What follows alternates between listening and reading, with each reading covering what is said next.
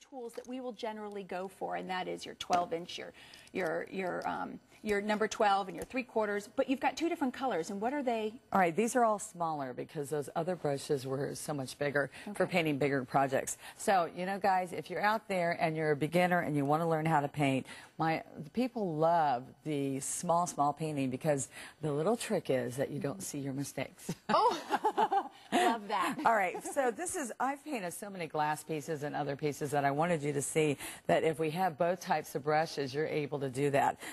So I have the light green handles are for glass, ceramic, candles, anything like that, okay?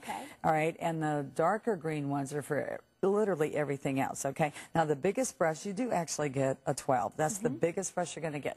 But I'm going to have all those brushes in there. Now, those brushes alone are worth more than that value usually if you go and purchase all those, okay? Oh, the brush kits alone. You walk into any store and buy your retail brushes. Now, if you're out there and you've never seen my painting before, I want you to know that I make sure that we have really large pictures.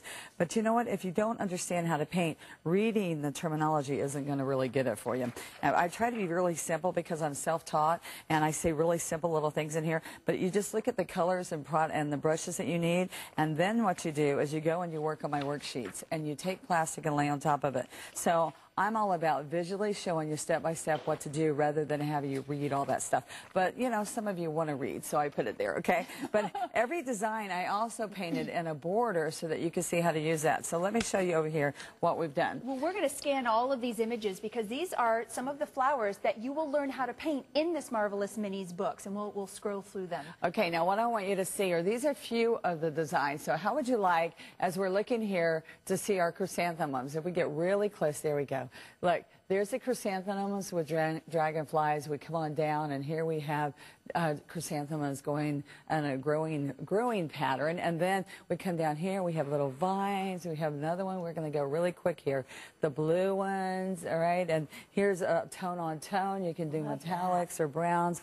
Then we have trumpet flowers and scrolls, which are very elegant. Go back over here, right over to here, and here's Christmas. I want you to see that I wanted to put all seasons in here, okay? So just imagine these pretty little borders on a piece of furniture around a little girl's room. Now, if you learn this design, the thing that's incredible about minis, guys, is that what you're going to do is you get more for your money. I have to put a ton of more designs in a mini book to be able to cover the whole book, fill that whole book. And so you learn lots of designs, lots of variety. This one, for instance, I want you to see this design right here is exactly what I painted on this cell phone. Put the stones and blitzed it up, okay? I had a couple of the call center ladies say, "Can you paint on mine?" And I didn't have any varnish or anything, so we put clear nail polish on top of it, okay? Is that too fun? Now look up here, and I even put some masculine designs. Simple, but anybody can do it. So I want you to think about going out there and getting some inexpensive $2 salt and pepper shakers and give these as a wedding gift. Look at this. Now, I have a whole design book that I've done with just salt shakers. I want you to see how fun that is. Oh, my gosh. Now, isn't that pretty on that blue? And simple. Customize it. And then if you have, like this was a 10-cent tin, literally. Take a look at this tin. So, and those are just wildflowers, simple. Those are like beginner, but I want you to see we made necklaces. You got to go up really close to be able to see this, but I went to a local store and picked up just the wood bracelet, and I want you to see, put satin ribbon in this little necklace and coordinate it. All right, now don't move from right there, guys. Let me show you this. How would you like, I've done a wrist watch and a necklace watch. Now, what happens, you got to get really close to see this. I take off the stem and then paint all the design right inside here. Okay? Oh, how fabulous. If I stay right there, maybe we can see it really close. All right, so what happens is all these designs right here, there we go. See that you can make ornaments all the way to the little... There's a little watering can. We've got a caller. Deborah is calling in from Illinois. Hi, Deborah. It's Kelly and Donna Dewberry. Hi, Kelly. Hi, Donna. Thanks for celebrating my anniversary with me. Happy anniversary. Thank you, and thanks for being up so early. Oh, I stayed up. I'm still up. So where are you at? I'm in Illinois. Illinois, okay. It is early? Very early. Early. It's early. 5 o'clock. You're worth it. Thank you. Well, do you paint?